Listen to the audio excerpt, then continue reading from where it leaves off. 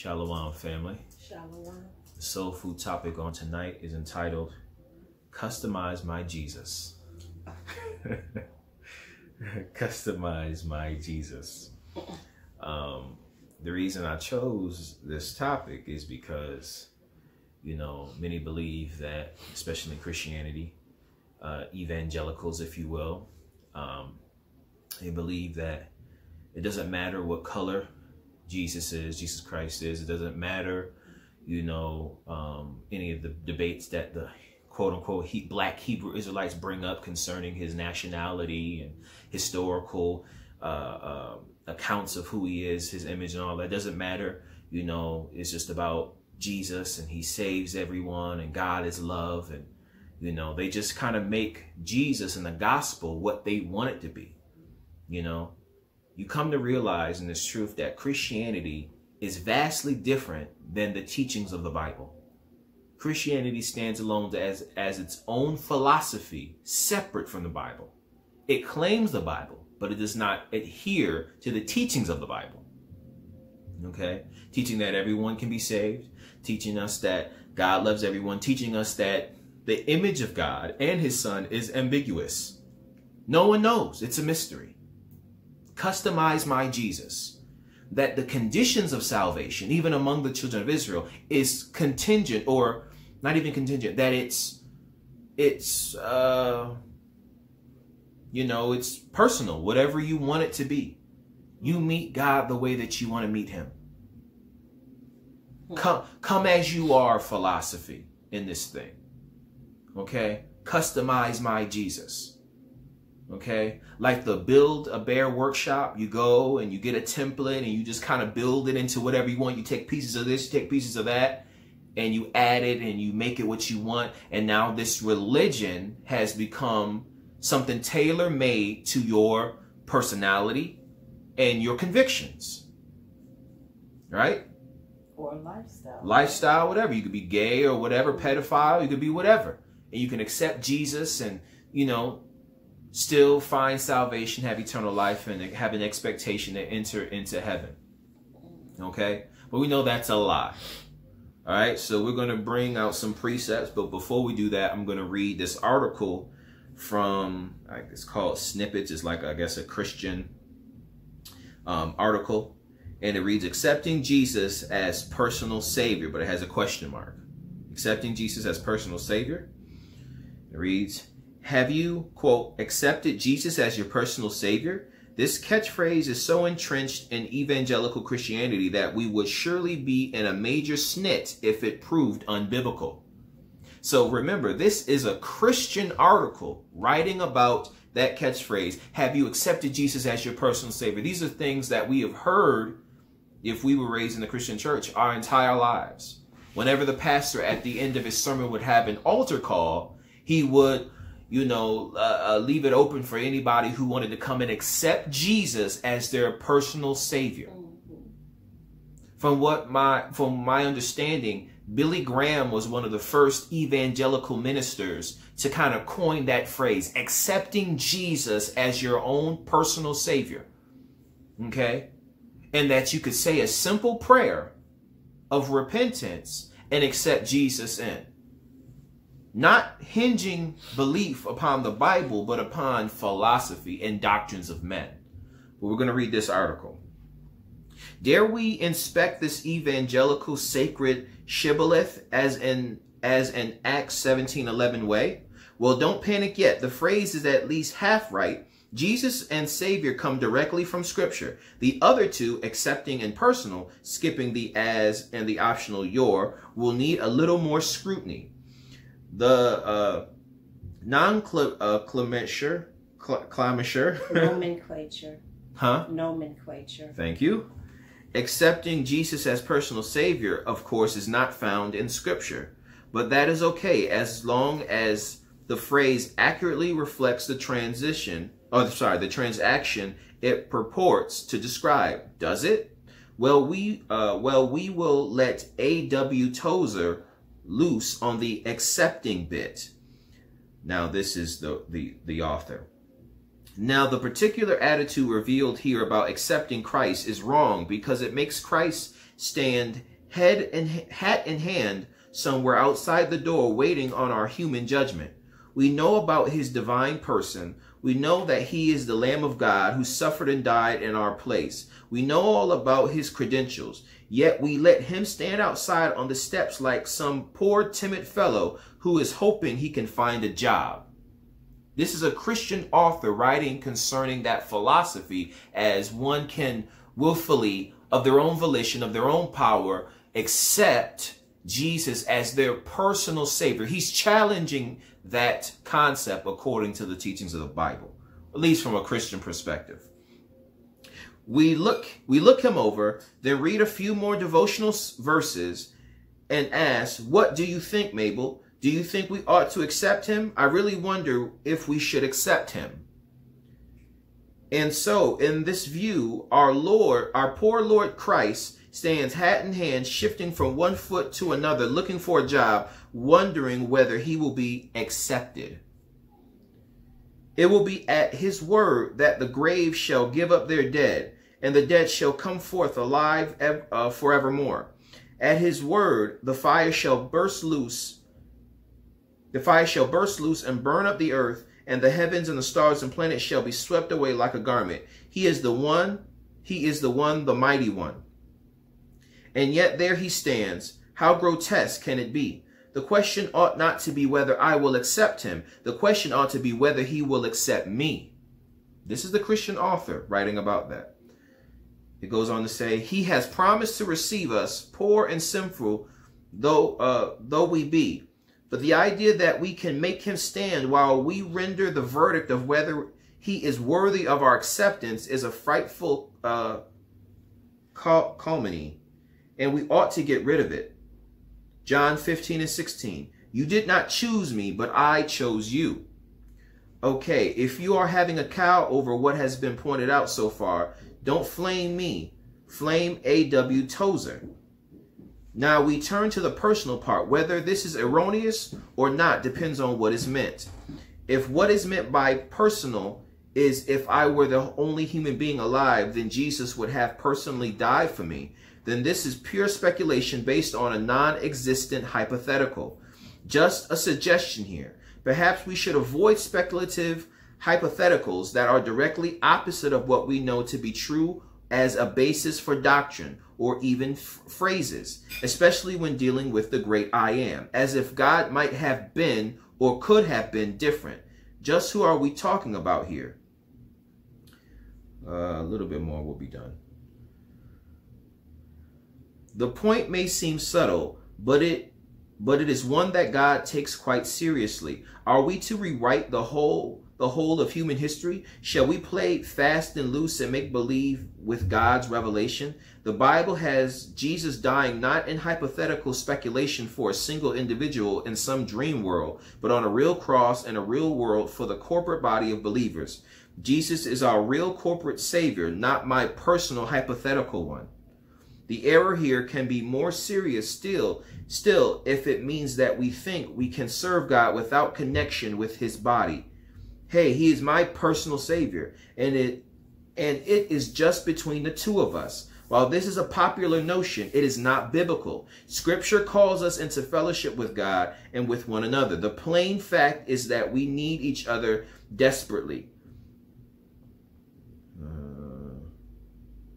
Read one more part here and I'll be done.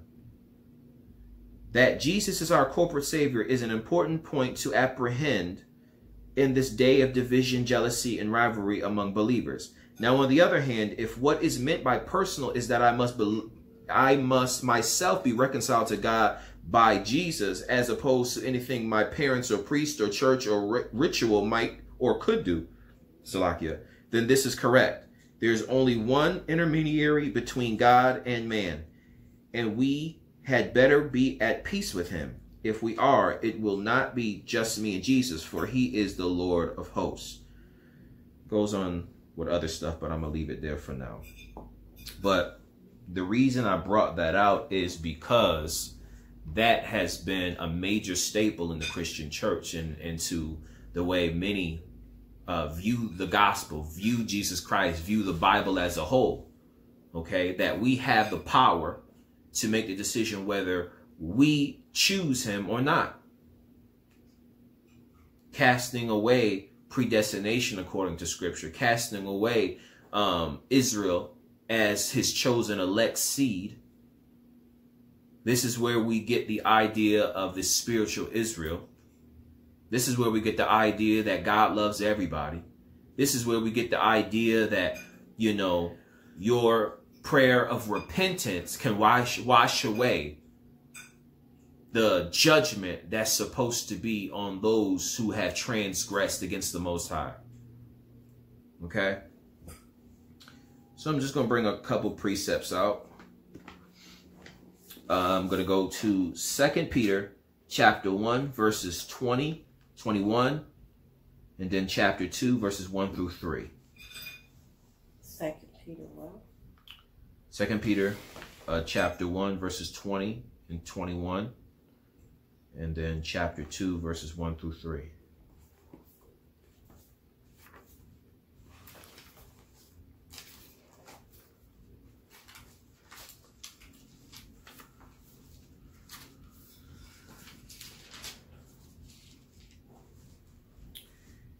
It reads, knowing this first, that no prophecy of the scripture is of any private interpretation. So that plainly states that the scripture is not up for debate. It's not up for private interpretation. You can't get 12 people to read the scripture and have 12 different interpretations or understandings of what the scripture says. There's only one understanding. It's not a private interpretation. So as the writer A.W. Tozer was saying, Jesus stands on the outside of the door waiting for us to accept him. If he is found worthy for us to accept him, us looking him over, that is a Christian notion. That's not biblical at all. Okay? Goes on to say in verse 21, for the prophecy came not in old time by the will of man, but holy men of God spake as they were moved by the Holy Ghost. So these words that are in the book, that are in the Bible, are the words of God. It is the Spirit of God that moved upon man to write them. Okay? So they went from the mouth of God to the hand to paper. Chapter 2, verse 1 through 3. But there were false prophets also among the people, even as there shall be false teachers among you, who privily shall bring in damnable heresies, even denying Yahweh that bought them, and bring upon themselves swift destruction. False prophets bring in damnable heresies. I meant to ask you, did you finish watching that IUIC debate with the Christian? No, I was looking for it too today and couldn't, because I lost it and I was looking for it and I couldn't find it. I would like to finish that maybe at some point. But, you know, watching that, Bishop Nathaniel gets up there. Now, this debate took place maybe 4 years ago, debating against what the Southern Baptist College, Christian College, something like that. Christian church.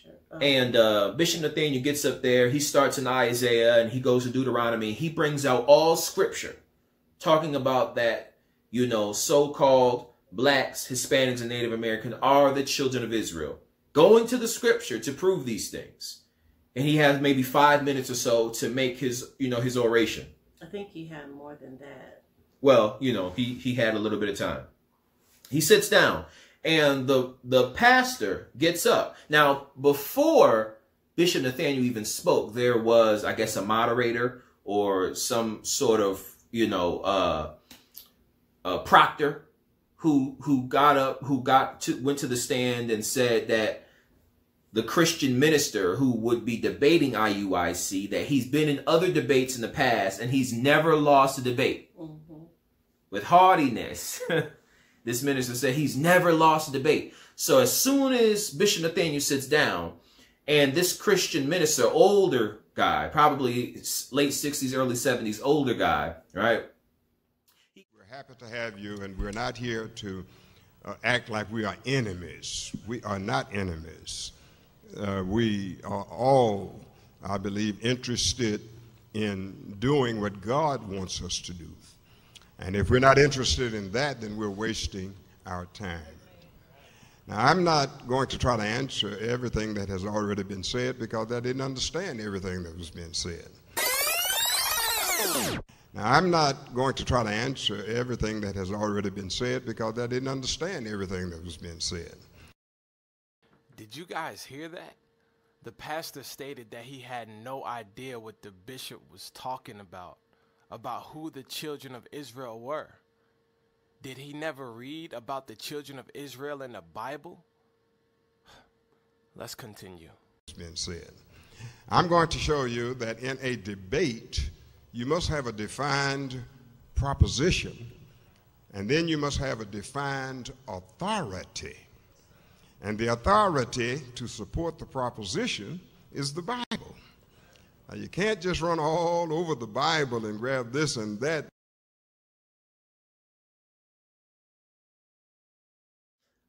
And gives his rebuttal. He starts off by saying he didn't understand anything that Bishop Nathaniel was talking about. Furthermore, he went on to say that we're going to come out of the Bible, as though Bishop Nathaniel did not just use all scripture to validate his claim. He started with Isaiah as a precursor, okay, to let the people know, look, I'm just not doing this of my own, own power. The scriptures even say to bring these things forth. As Thessalonians would say, prove all things. And that's what he was doing. But as soon as this minister, this bishop, he gets up there, he says, we're going to come out the Bible. And he gets up there, and I guess he think that he's preaching. He thinks he's doing something. All he's saying is, Jesus. It's about Jesus. It's not about what you look like. It's not about any of that. You can't just go all over the Bible. Wait, what? Precept upon precept, precept upon precept, line upon line, line upon line. Here a little, there a little. But this Christian minister said you're not supposed to go all over the Bible. What? And claiming he didn't come out the Bible when all he read was Bible scripture. Bishop Nathaniel, that is. And this guy gets up there thinking he's being eloquent and all that, not making any sense. So getting back to Peter, but there were false prophets also among the people, even as there shall be false teachers among you, okay, who privily shall bring in damnable heresies, even denying Yahweh that bought them, bring upon themselves swift destruction. Verse 2, and many shall follow their pernicious ways, by reason of whom the way of truth shall be evil spoken of. So, if you were to watch this debate and see and hear this minister's tone, now, we're not your enemies. Hopefully, when this is all done, we can have love towards one another. But we're going to come out the Bible, brothers and sisters. We're going to come out the Bible. And from the first 5 or 6 minutes of him talking, I didn't hear him mention one Bible verse. Right. Bishop Nathaniel went immediately to the Bible and had his reader recite the Bible. The Christian minister not refused, but elected not to have his reader read. He wanted to read himself, but he didn't read no scripture. He was going off the top of the head. He was freestyling. And something else I noticed is that when Bishop Nathaniel was speaking and bringing all these things out, right, discussing the plight of the so-called black man and woman and our existence here in America and how these things connect to the curses in the book of Deuteronomy and elsewhere throughout scripture, the place was silent. I didn't hear anybody make any noise. As soon as the other minister got up and started speaking, I'm here, amen, pastor, and all that type of stuff. He didn't say nothing. But listen to what was said here in Peter. And many shall follow their pernicious ways. pernicious, destructive ways, by reason of whom the way of truth shall be evil spoken of. So this minister will speak evil of IUIC, Bishop Nathaniel, and the black Hebrew Israelites, and cause the congregation who have followed after his pernicious, destructive, Salakia, wicked ways to view these men as heretics, to view these men as false teachers themselves, to view these men as ravening wolves. Didn't he say not to listen to them? Didn't he say something like that? Wasn't he saying that? He was, he didn't quite say that like that. He just, in the scripture, I think it was when he did finally read a scripture, it was like continue on in the way that, you know, in yes, he did read a scripture. Timothy. Yes. So it was more so, which what me and you said, he's using that scripture to make sure his people don't start believing what Bishop Nathaniel was teaching, even though he came right out of the scripture. Yeah. You had no evidence, no biblical evidence to combat what he said. All you could do is try to, furthermore, use witchcraft, deceitfully use the scripture to make your people believe, again, these are the bad guys. They're the villains. Mm-hmm. Listen to me. Mm-hmm. Mark Jacobs, you know what I'm saying? The witchcraft. Mm-hmm. Listen to me. Mm-hmm. Don't listen to them. Listen to me, because I got the Holy Spirit. Yes. Even though, like you already said he didn't even know what they were saying, what they were talking about. So why not ask for understanding? Because the scripture also says, in all thy getting, get understanding. Yes, get understanding. He didn't try to ask for understanding. He would rather keep walking in darkness and keep his people in darkness instead of them all waking up. Yeah. Verse 3. And through covetousness shall they, with feigned words, meaning pretend words, meaning the words are not sincere, make merchandise of you, okay, whose judgment now of a long time lingereth not, and their damnation slumbereth not. Meaning there is a judgment for the wicked, for those who want to make this gospel what they want it to be. They make merchandise of you. If they try to retain the gospel in its pure form, it's not profitable for increase. It's not profitable for mammon. You can't make money off the gospel in its pure, unadulterated form, because it only works one way. It's only for the children of Israel. But when you can manipulate, right, and make the gospel what you want it to be, when you can customize this thing and make it what you want it to be, this personal relationship that you can have and all this other type of stuff, this Christian evangelical philosophy, the philosophies and rudiments of men, then they can make merchandise off of you. And you see what's happening with the Christian church, whether white or black. The same things are happening. They make merchandise of you because you have willfully followed after their pernicious ways. Okay? All right. From there, I'm going to go to Romans chapter 2, verse 12 and 13. Romans chapter 2, verse 12 and 13.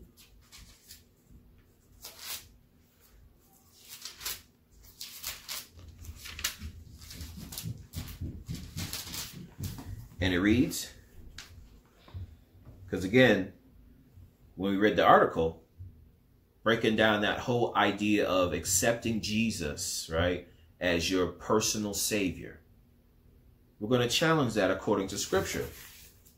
Romans chapter 2, verses 12 and 13.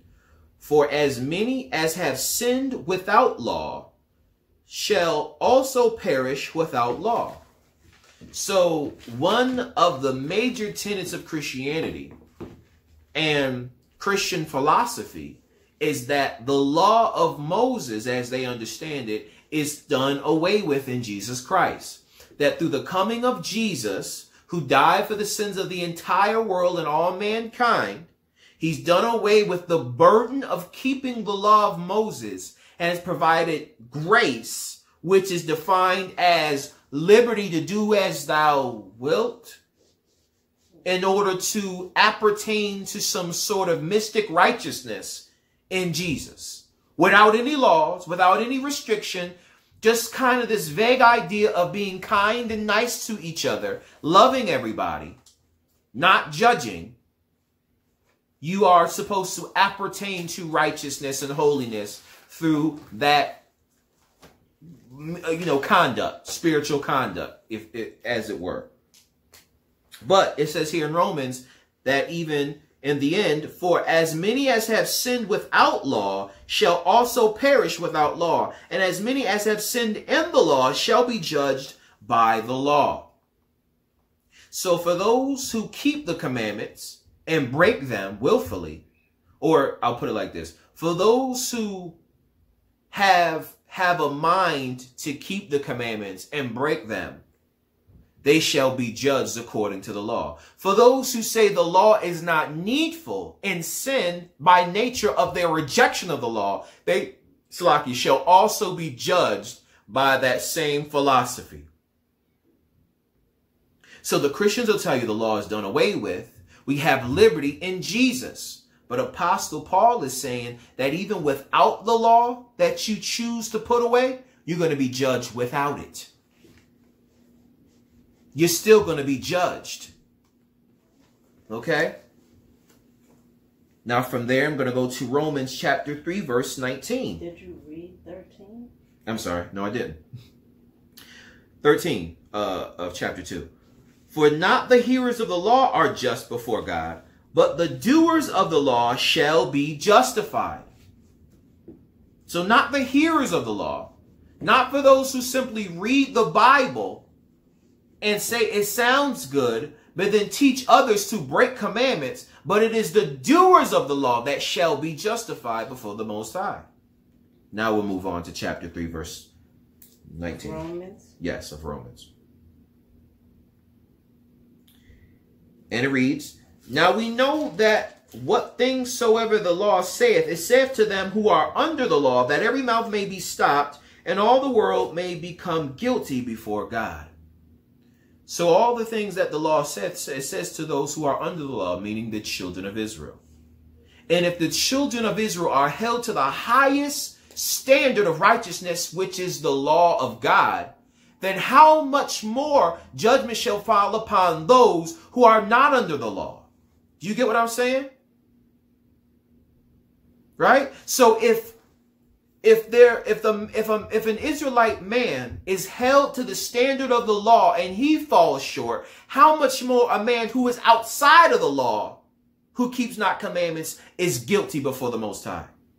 Because we just read in chapter 2 that without the law, you'll be judged without the law. And keeping the law, you'll be judged with the law. So whether you're in it or you're out of it, you're going to be judged regardless. So that every mouth may be stopped. So the Christians who willfully break commandments, these false teachers who preach this personal Jesus, this customizable gospel, okay, your mouths may be stopped. Your lawless deeds may be judged. Okay? Go to Micah chapter 4, verse 5.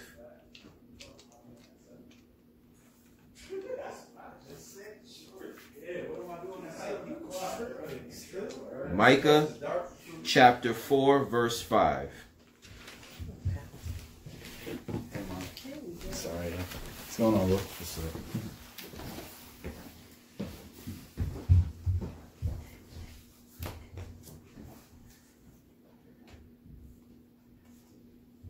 And it reads, For all people will walk every one in the name of his God, and we will walk in the name of Yahweh our God forever and ever. So this is the prophet talking about the end times, and where the children of Israel shall be delivered from captivity and placed back in their land. And the king of Messiah shall come and reign over all the earth. Okay? And saying at this time, for all people will walk everyone in the name of his God. So all the other nations of the earth have their God. They have their deity. They have who they worship. And they freely do it. Okay? But there is a higher standard that falls upon those who are under the law, according to Romans chapter 3. And we will walk in the name of Yahweh our God forever and ever. So all the other people of the earth, they do base things. They keep not the commandments. They follow after not the Most High.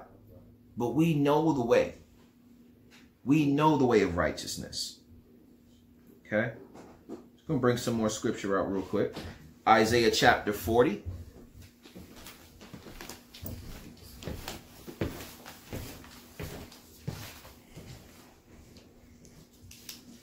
Y'all stink. Isaiah chapter 40, verses 17 through 22.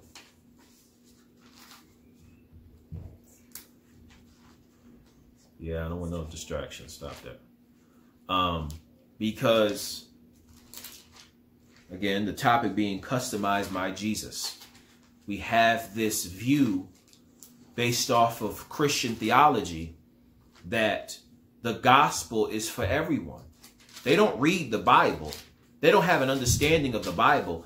They read what they want to read and receive what they want to receive. And they've taken what they want and have made it to be what they want it to be.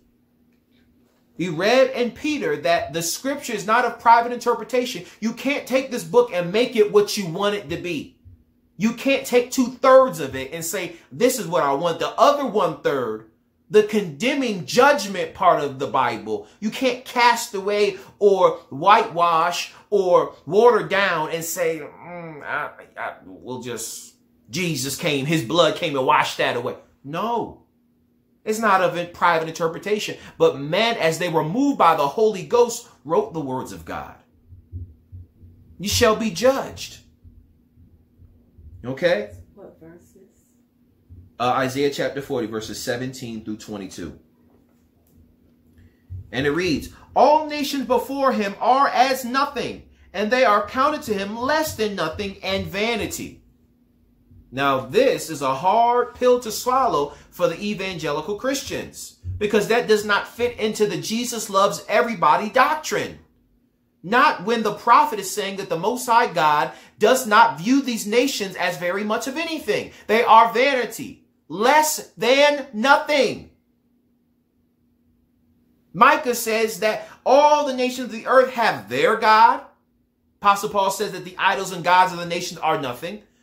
So you think about it this way, you are what you worship. We know that the Most High God has all power. So we as his people are special. We're above all nations. We're as great as our God. The other nations worship idols, demons, which are nothing. So if they follow after nothing, then they're nothing. And the scripture confirms it in saying that the nations are less than nothing. If their idols are nothing, then the people that follow after the idols are less than nothing. Okay? Verse 18, to whom then will we liken God? Or what likeness will ye compare unto him? The workman melteth a graven image, and the goldsmith spreadeth it over with gold, and casteth silver chains. He that is so impoverished that he hath no oblation chooseth a tree that will not rot. He seeketh unto him a cunning workman to prepare a graven image that shall not be moved. Have ye not known? Have ye not heard? Hath it not been told you from the beginning that have ye not understood from the foundation of the earth? 22. It is he that sitteth upon the circle of the earth, and the inhabitants thereof are as grasshoppers, that stretcheth out the heavens as a curtain, and spreadeth them out as a tent to dwell in. So he's saying that the children of Israel, we worship the Most High Yahweh, but all the other nations, they have no understanding. They go and find a tree, chop it down, make a graven image out of it, and worship it. Something that they made. Vanity. And this is the same thing with Christianity. It is a religion. It is a belief system. It is a way of life that was made by the hands of men. They have formed this image, white Jesus. They have given him ideals and convictions and beliefs loosely based off the Bible. And men have followed after the pernicious ways of this false image and the false teachers that push this false doctrine. It's the same thing. Whether it be Balaam, whether it be Dagon, whether it be Molech, whether it be white Jesus. It's all the same. Whether it be Allah, Muhammad, whatever. It's all the same thing. It's all the same thing. Okay?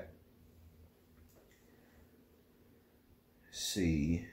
Still in Isaiah, I'm going to go to chapter 44 and read verses 8 through 10 and then 17 and 18.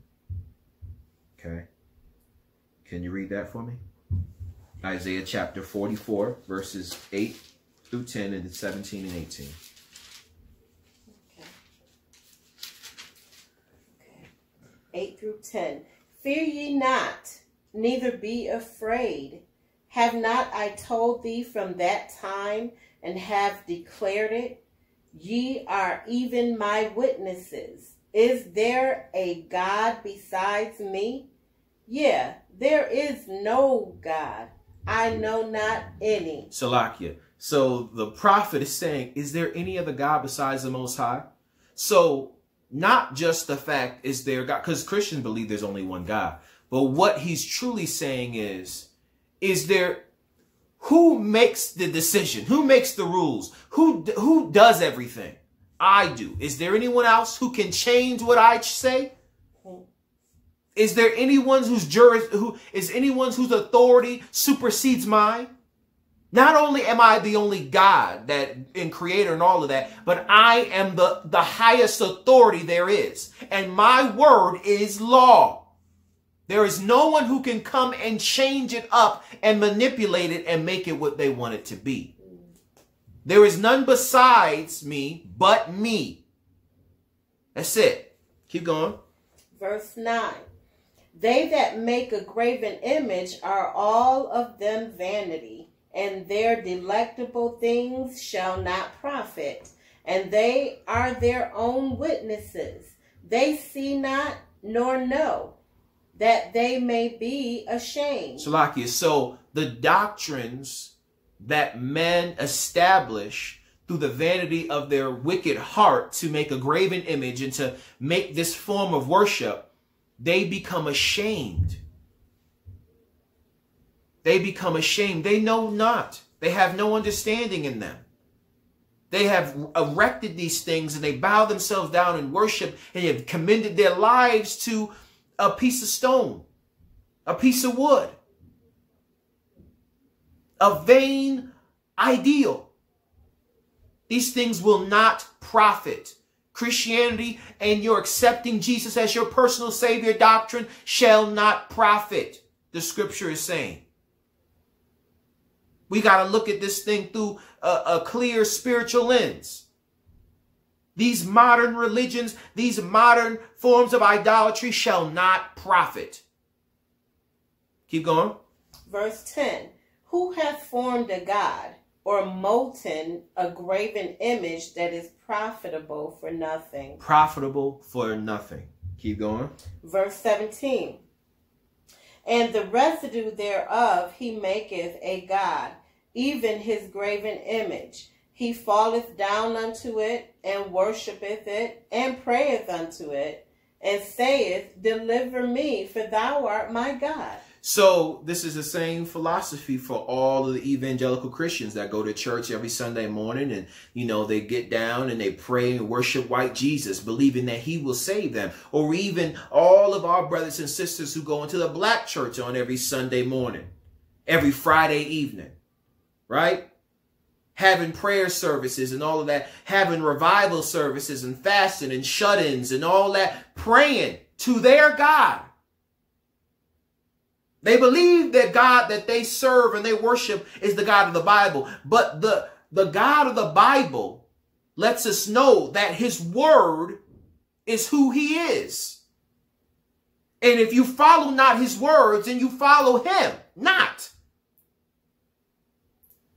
So if you're going outside of his word and outside of his law, then you're not following him. You're following some other God. And you have already placed this image, this wooden cross that you bow down and worship.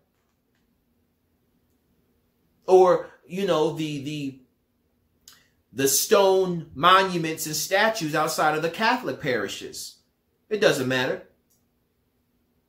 You hold your rosary beads and you believe that God will hear your prayer. You say, deliver me out of my distress. The Most High is not hearing you. You praying to some false god. You don't obey the voice of the Most High, and his voice is right here in the word. You follow after man-made religion that is loosely based off the Bible. But it does not adhere to the strict commandments of the Bible at all. Did you read 18? No. Go ahead. They have not known nor understood, for he hath shut their eyes that they cannot see, and their eyes that they cannot understand. Their hearts. Their hearts that they cannot understand. Yes, I'm sorry. Okay, from there, can you grab Jeremiah 16, 19 and 20?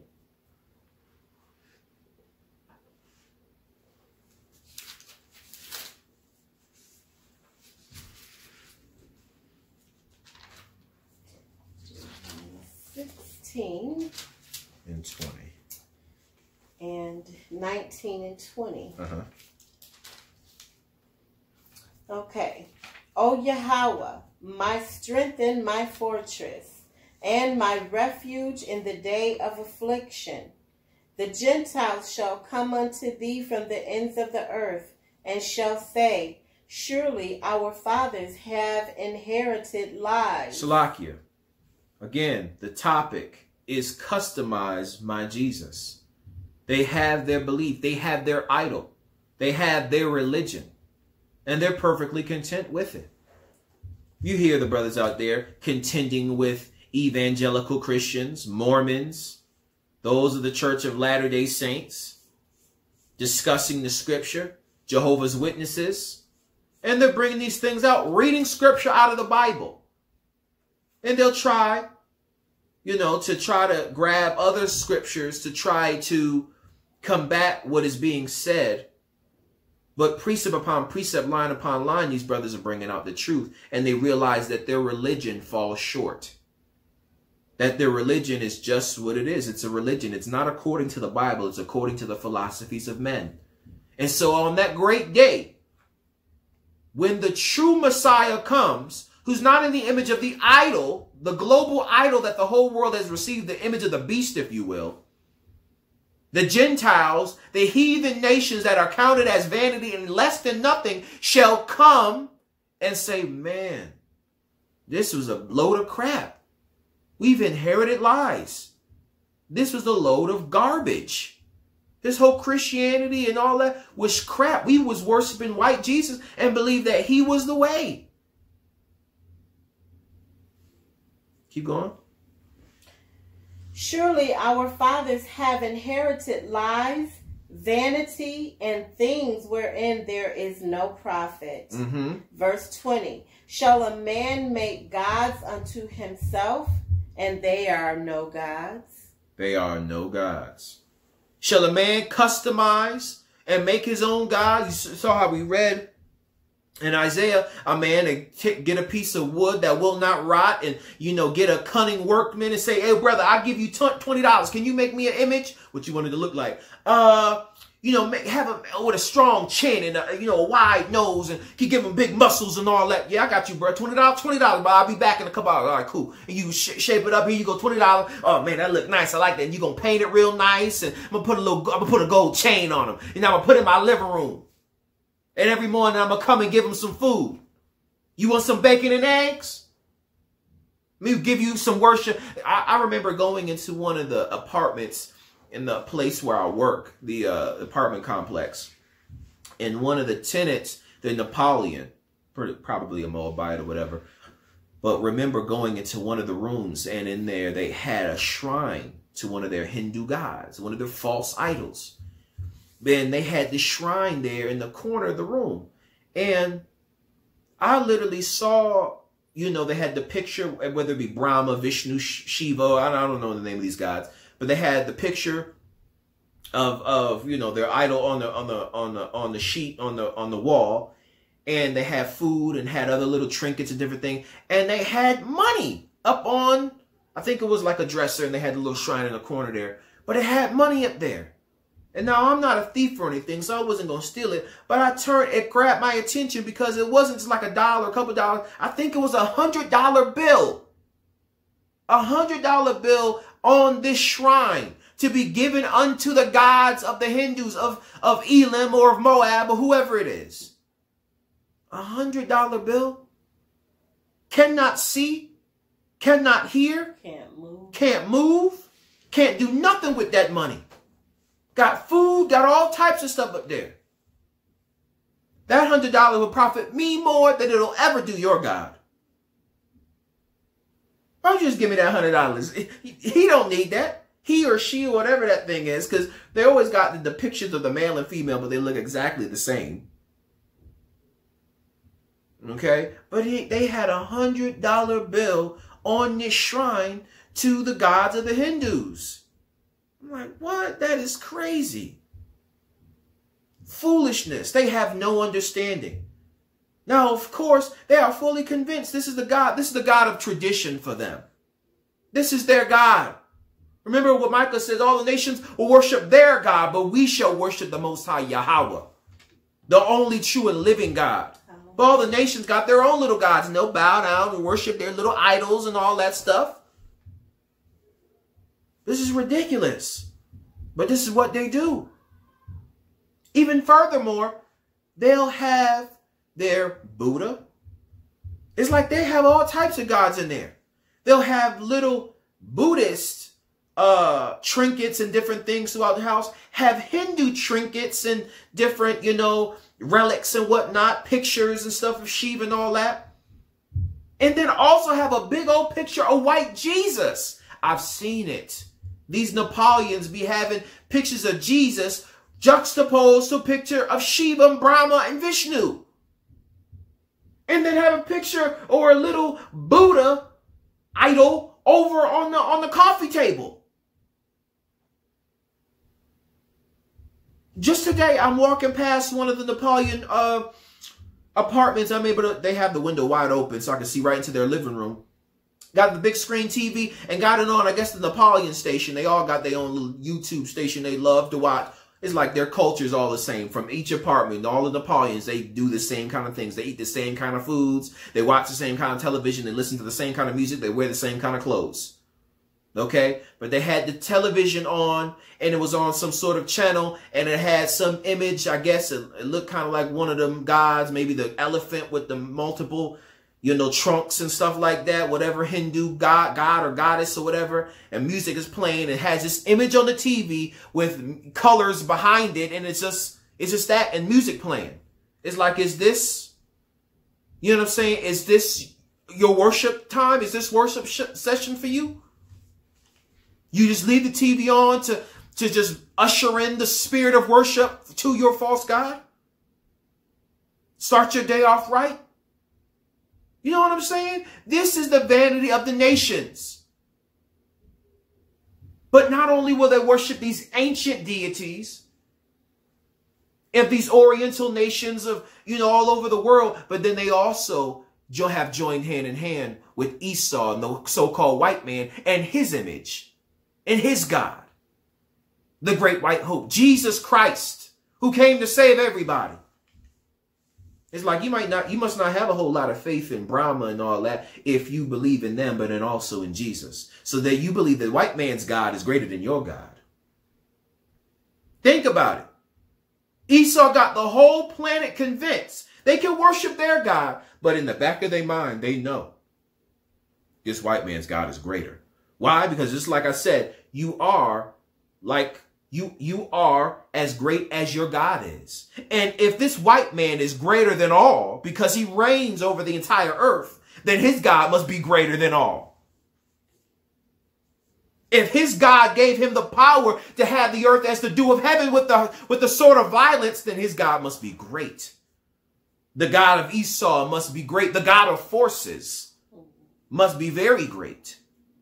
And so you can worship your little God, but you know in the back of your mind, the white man's God got some power because this white man can do whatever he wants in the earth. And his God gives him the power to do so.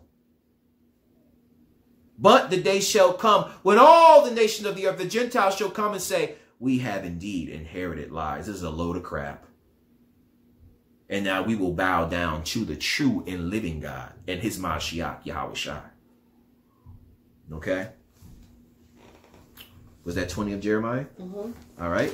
Now we're going to go to John chapter 3, verse 18 and 19.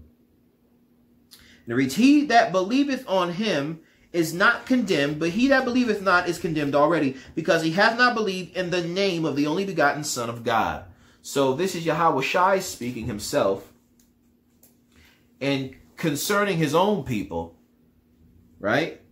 Those who believe not are condemned already, because he hath not believed in the name of the only begotten Son of God. When it says name, is not just his name, but his title, his reputation, his image. Okay? When you mention Michael Jackson's name, okay, it conjures a particular image. Now, for Michael in particular, you might have two images in mind. You might think of the younger Michael when he was still dark-skinned. They had his afro or had his jerry curl and wore the glove. And then you might think of the older Michael, once he started bleaching himself, thin, little petite nose, looking scary. So you might have two, but you know this, we'll say Michael Jordan, okay?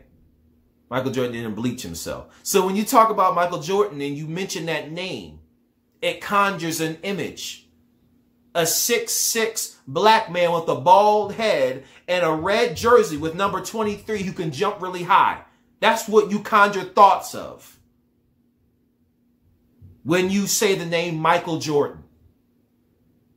So in the same way, Yahawashi is saying, he that believeth not is condemned already, because he hath not believed in the name or the reputation or the title or the image of the only begotten Son of God. You are condemned already. So all the nations of the earth who have inherited lies and have rejected the true image to take upon their own image, this idol, they are condemned already. They receive him not. And they're going to weep. The tribes of the earth shall mourn, the scriptures say. Especially when this wrathful, angry black man comes back with vengeance. You mean to tell me he's a black man? I didn't know that. Y'all going to be butthurt when that happens. 19. And this is the condemnation, that light is come into the world, and men love darkness rather than light, because their deeds were evil. So light came into the world, but those in darkness refused to walk in the light. They were wicked. All right, two more scriptures will be done. Titus chapter 1, verse 16. Titus chapter 1, verse 16.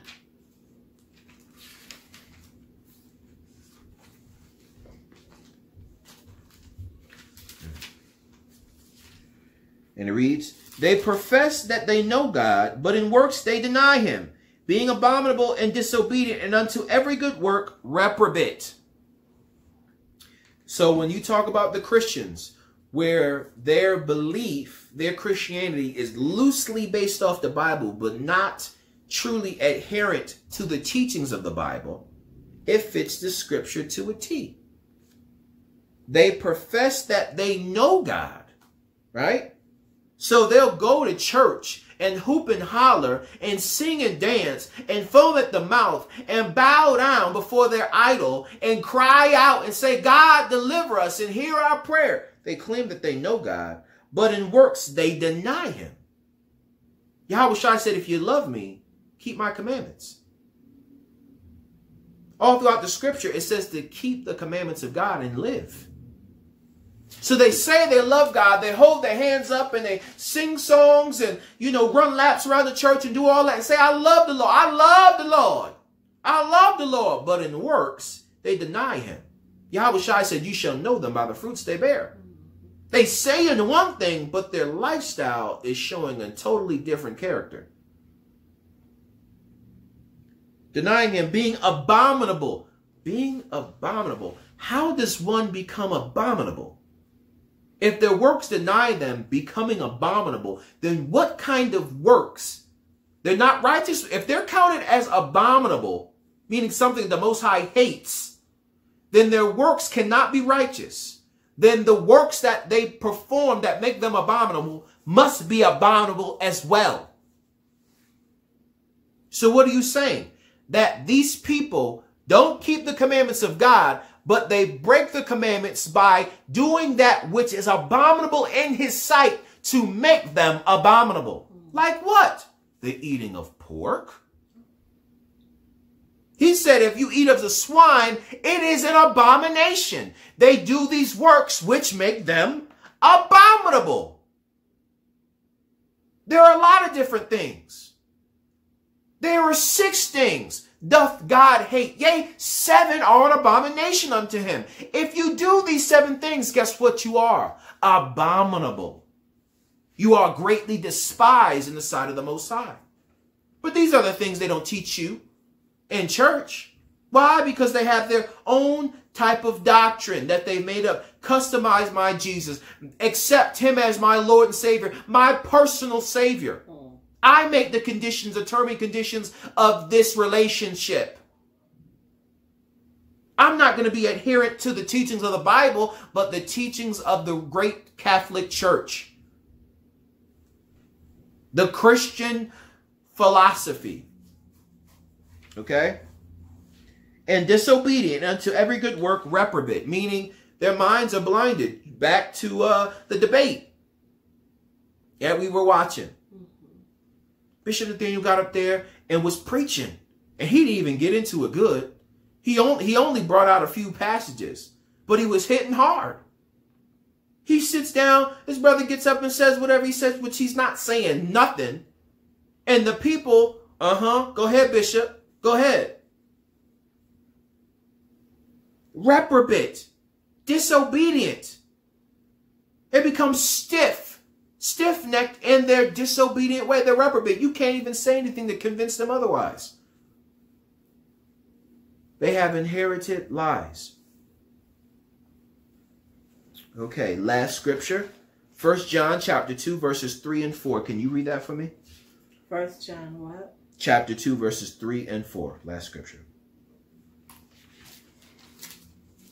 So, based off of what we read here in Titus, it says they profess that they know God, but in works they deny him, being abominable and disobedient unto every good work, reprobate. Now let's see how you are to appertain to God in righteousness according to the scripture. Not according to Christianity, not according to philosophy, not according to the rudiments of men, but according to the Bible. Because in 2 Peter said that scripture is not given a private interpretation. So you can't read the Bible and get your own understanding. There's only one understanding. One true understanding. Go on. Verse 3, and hereby we do know that we know him, if we keep his commandments. Say it again.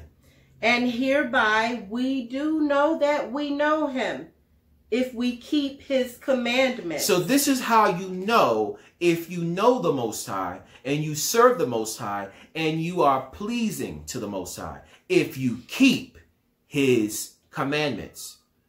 But there is another people, like according to Titus, who profess they know God. John is saying this is how you know if you know God. But there are people who profess to know God. Yahushua said it in Matthew chapter 7, that on that day many shall say, Lord, Lord, we prophesied in your name, perform miracles in your name, cast out demons in your name. And he'll be like, get lost, kick rocks. I never knew you. What? No. I pay my tithes and offering faithfully every Sunday. You didn't keep my commandments. You kept the Jesus rules. You kept Christian ideals. You didn't keep my commandments. You were abominable. You were disobedient. And to every good work, reprobate. Get lost. Beat it. Keep reading. Verse 4. He that saith, I know him, and keepeth not his commandments, is a liar, and the truth is not in him. He is a liar, and the truth is not in him. What did it say in Isaiah? Was it? No, I'm sorry. Jeremiah 16? That the Gentiles shall come and say, indeed, we have inherited lies. Why? Because this unprofitable idol that we have bowed down to was a false philosophy and a false religion that taught us not to keep commandments and to reject the true image of the Most High. So we can't customize this thing. You can't customize your own Jesus and make him whatever color you want him to be and make him, to do whatever you want him to do. It's about adhering to the Bible, the Word of God. This thing is for the children of Israel. It's not for all the nations of the earth. Just let us know in Isaiah that the nations are as nothing, less than nothing. Vanity.